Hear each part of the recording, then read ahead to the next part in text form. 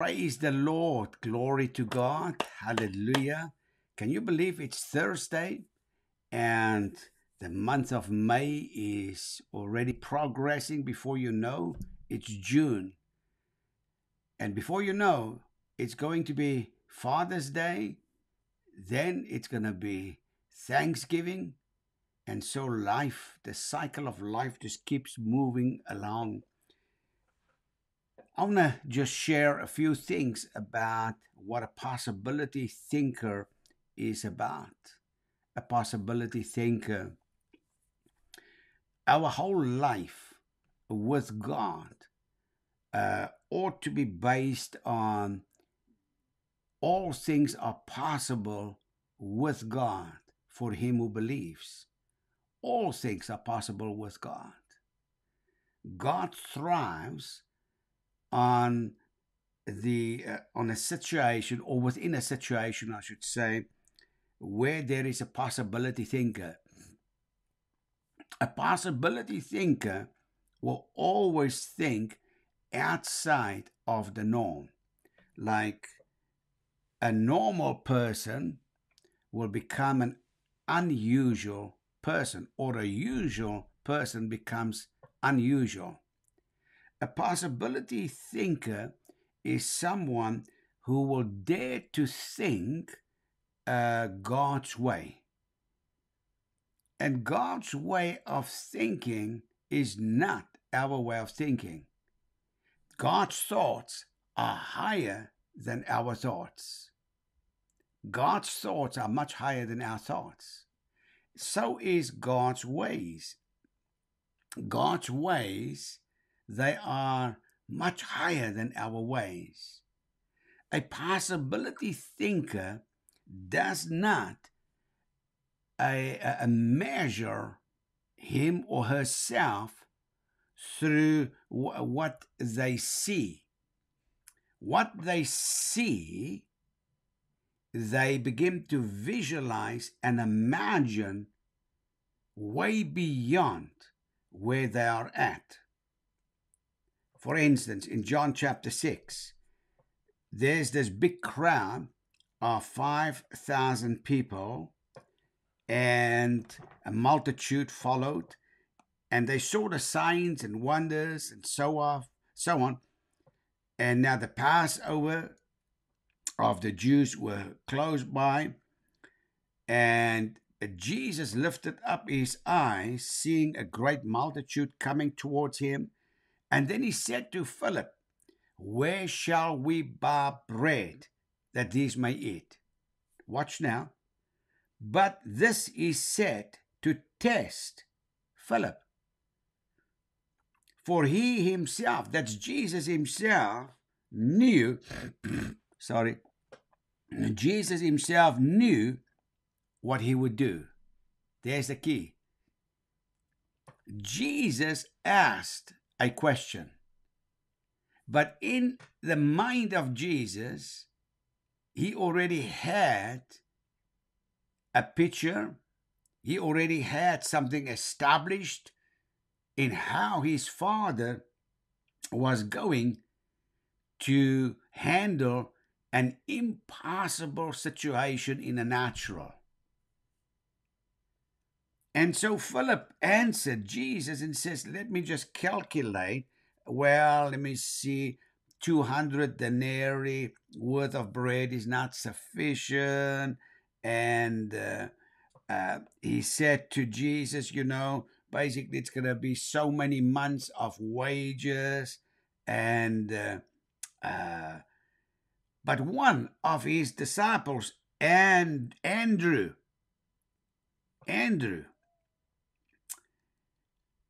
he says, there's a little lad here, and he's got 5 barley loaves and 2 small fish. But what are they among so many? Wow. There's thousands of people out there. You may have thousands or hundreds of different things pulling on you, and you may have so many different commitments or desire to break through, and inside of you, God has placed the mind of Christ, which we have to activate, by the way. And so God is just looking for how much or what you have in your hand. God is not looking for the complete solution. He just want to find out, are you willing? Can you dare to think beyond what you have available? And this one disciple, he brought a little boy's lunch, 5 barley loaves, 2 small fish. And he says, I don't know how far this thing will go. Then Jesus said, make the people sit down. And now there was so much grass in the place, and the men sat down, 5,000, and Jesus took the loaves, and when he had given thanks, there's the key. The little that you have, what do you have in your hand? What do you have in your hand today? What do you have in your life that you can say, God, I'm not sure how far this is going to take me, but I know that all things are possible with you. Father, you know, and I don't have the complete understanding how this little bit that I have is going to resolve this huge mountain that I have. But Father, there is one thing I do know. All things are possible for him who believes. And Father, I believe in you. I know that if when you enabled your son Jesus to walk on the water, you can cause these 5 loaves and 2 fish to multiply. I just don't know how. I don't know how you're going to do it. But you see, we must not get stuck with the I don't know how. We must get stuck with God knows how. I'm going to say that again. We must not get stagnant with I don't know. We must get stuck with God knows, because God knows far more than what we know. Amen? And so, in this situation, Jesus received the 5 loaves and 2 fish. And when he asked the question, where are we going to buy food for all these people? He was comparing a natural way of thinking with a miracle that's about to happen. You might go through this test yourself. The voice might come to you. What do you think? How are you going to get there from here to there? What's going to happen? How are you going to develop this? And that becomes a test, because God already has the end in mind from the beginning. God is the beginning and the end. He knows already how this thing is going to work out, but he's waiting for our faith to connect with him. If our faith can just rise up to a level where we say, God, I know that these 5 loaves and 2 fish, I just have a few things in my hand, in my house. I just have a few things.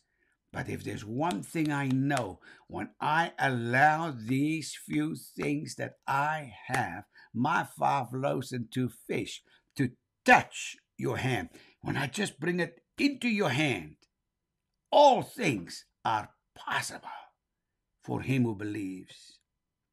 And Jesus already had in mind what he was about to do. But the question will still come to you. What do you think? How are we going to resolve the situation? God wants your thoughts. He wants to test your way of thinking. And as you think, so you become. God wants to provoke you in a constructive way of saying, well, what do you think? Jill, Mary, Martha, Peter, John, Veronica. I'm using just strange names. What do you think? What do you think? It's important the way you think. And Jesus said here, and I'm going to read that again because it is very clear. But this, John 6, verse 6, but this he said to test him, for he himself knew what he would do. God already knows what he's going to do, but he will throw that question at you. It will come in your mind. What am I going to do? What am I going to do about my situation? Am I just going to be stuck in a rut? Am I going to break up camp and advance forward? I don't know how.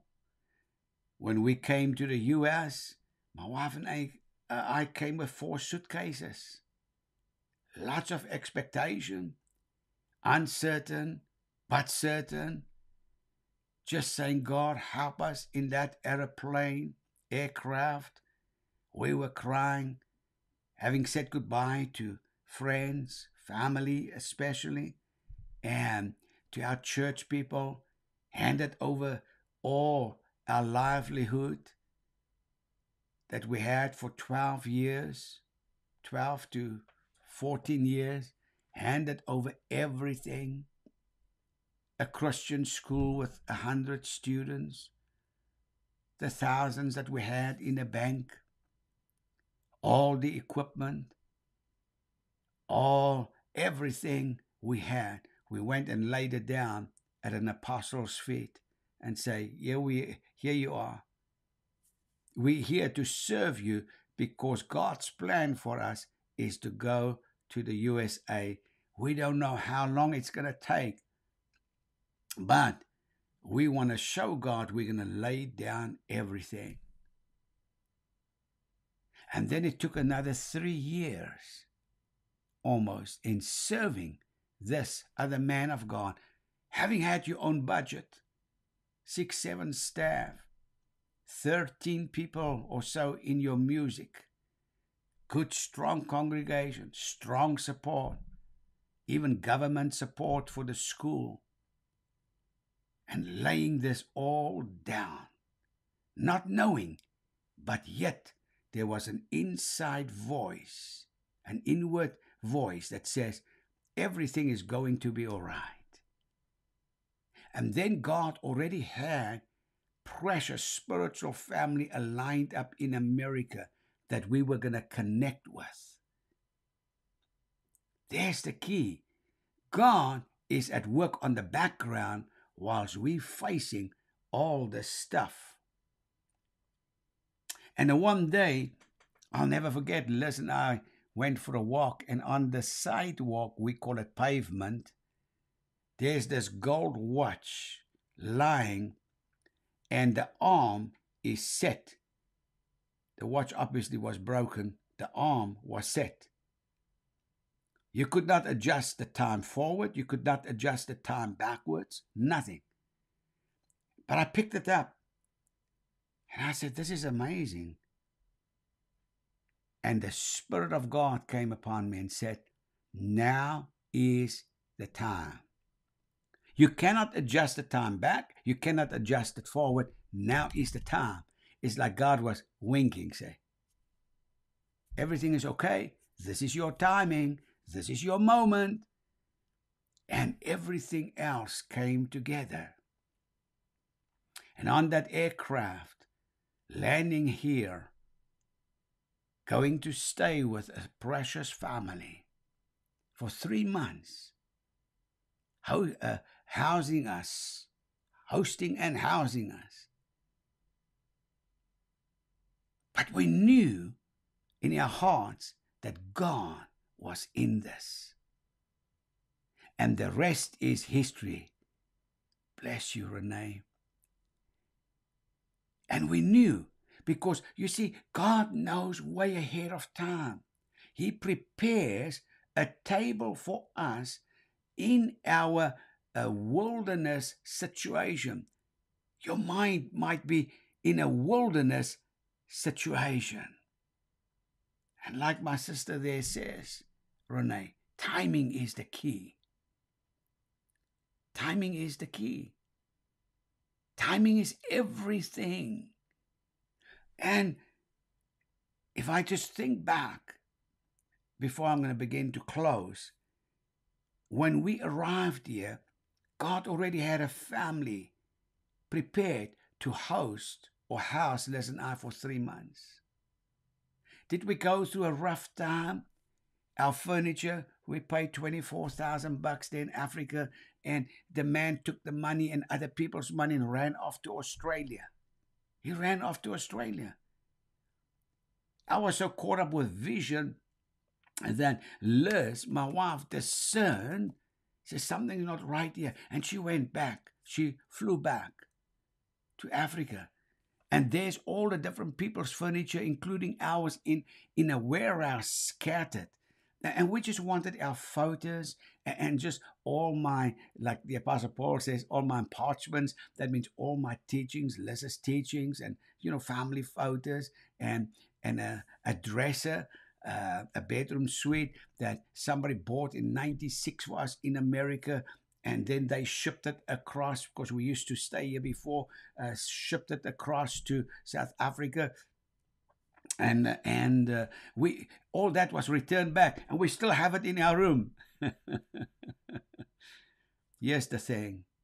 God's timing is the key. So after picking up that watch, we got back to our apartment, and the phone rang. And the owner of the apartment says, "I'm so sorry, but I need to give you notice. By the end of January, my son is going to move back here, and you folk need to look for another place to stay." Wow. God already had another place ready for us in America. But you see, when the timing is right, everything just comes together. Hallelujah. I'm going to close with this. Jesus took the 5 loaves and 2 fish because he had a possibility thinker in his midst. If you dare to become a possibility thinker with God, think outside the routine, the daily routine. It's like the 4 guys with the paralyzed friend. Imagine this. Jesus having a conference in a house. The house is so filled with people, and the 4 guys arrived. There's no place to bring their friend. They possibility thinkers. They started to think outside the box. They went up on top of the roof. Can you imagine? Digging through the roof, letting down their friend. And the Bible says when Jesus saw their faith, this paralyzed man got healed because of 4 friends that added value. 4 friends that had somebody else's interest at heart. 4 friends that abandoned their own self to ensure that they will pour everything they had into their friend, and thinking outside the box, possibility thinkers. And because of their faith, the guy in a wheelchair had no faith, but the 4 friends did. And all we need are those kind of friends. All we need is a little Andrew with 5 loaves, 2 fish. And when Jesus gave thanks, he broke the bread and he gave it to his disciples. And as they handed it out, everybody had more than enough. And let me just say this to you. God is very sensitive to what we do with the extras. He did not allow anything to go waste. They came with empty baskets. And in this situation, they picked up 12 baskets full of leftovers. Glory to God. May the Lord bless you. May the Lord keep you. Thank you for tuning in today, and thank you for sowing a seed to help this media ministry. This is my personal media ministry, and I appreciate you sowing a seed. There it is, AIM Apostolic Insight Ministries, and mail the check to the P.O. Box 485. May the Lord bless you. May the Lord keep you.